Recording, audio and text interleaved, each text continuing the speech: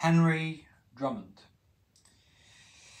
was called by Dwight L. Moody a man, in his opinion, who lived nearer the Master or sought to do his will more fully. The old Moody said this, that never have I known a man like Henry Drummond. And Henry Drummond died at the perhaps early age of 45. Drummond was one of the most lovable men Moody had ever known.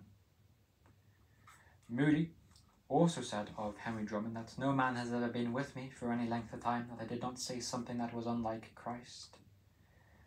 Jesus used Henry Drummond. Is Jesus using us today, friends?